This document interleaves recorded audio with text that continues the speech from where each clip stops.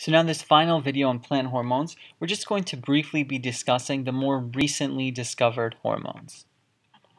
All the hormones prior were known as simply classical plant hormones that have long been established as very important plant hormones with many different classes and subclasses and types and variations of them. The recently discovered hormones are, of course, recently discovered, and they are as follows. The first class is known as the brassinosteroids.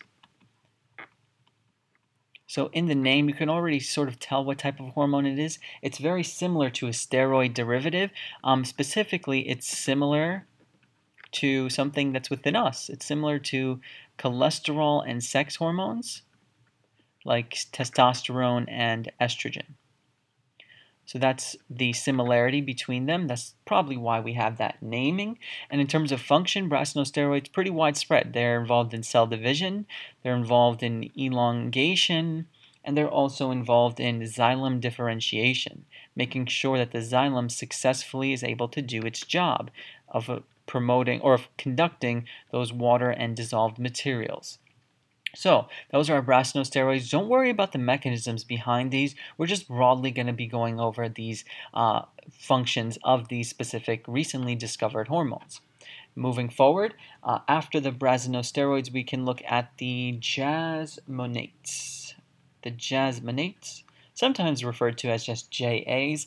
These are fatty acid derived, FA for fatty acid.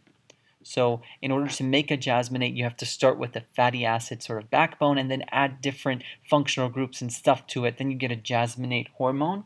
The jasmonates function in the following. They are involved in fruit ripening. So again, we're seeing things that are showing up over and over and over again. And of course, that's because hormones interact with each other and help each other out. There's always this combinatorial effect of hormones that's seen throughout plant hormone study. So fruit ripening, pollen production also, and there's one more function, and that is in seed germination. So what I would be very comfortable doing is when you see something repeated, like seed germination, we've seen that before, we've seen fruit ripening before, we've seen cell division and elongation before, be able to group all of the hormones that fall under those broad categories of plant growth together. Make sure that you understand which ones work together and which one may work antagonistically with each other as well. Finally, last one, in terms of the recently discovered, it's called the strigolactones. That's our final class. The strigolactones are involved in seed germination. So there's another seed germination, 2 on this flowchart, couple on the previous. Seed germination, and another very important part of the strigolactone job is to establish one of the most important mutualistic relationships in the world called the mycorrhizal associations.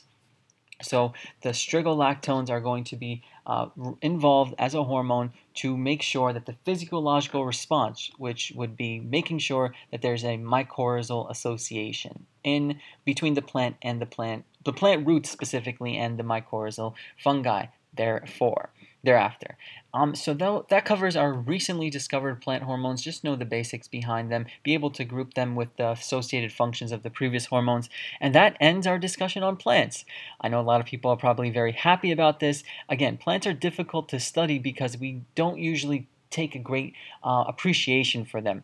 They're very much seen as things that are there and not worthy of further discussion. But as you can see, hopefully as you saw through these last couple of lectures, plants are incredibly complex things. They have incredibly complex life cycles, growth patterns, and hormone control that allows them to be some of the most successful organisms on planet Earth. They're all around us for a reason. Hopefully these last couple of lectures have proved to you why they're all around us and why they're so successful and why they are so abundant and why they are, of course, worthy of appreciation.